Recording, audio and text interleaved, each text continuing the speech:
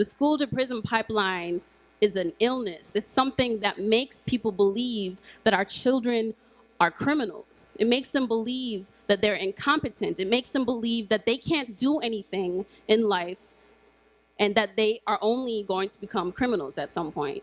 And that's false. What we want to do is raise awareness about a phenomenon known as the school to prison pipeline.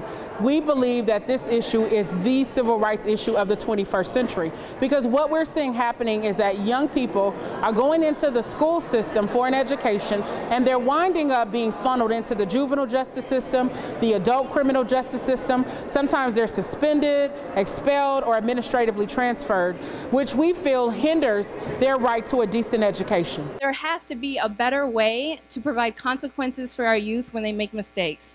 We know they're going to make mistakes. We did it back in our day. So we have to find ways to help them learn from it, to grow, and to still feel good about themselves in the process. Today we had 4 recommendations. One is we're phasing out of all SROs, security resource officers, out of all schools. Number 2 is no out of school suspension for nonviolent behavioral charges.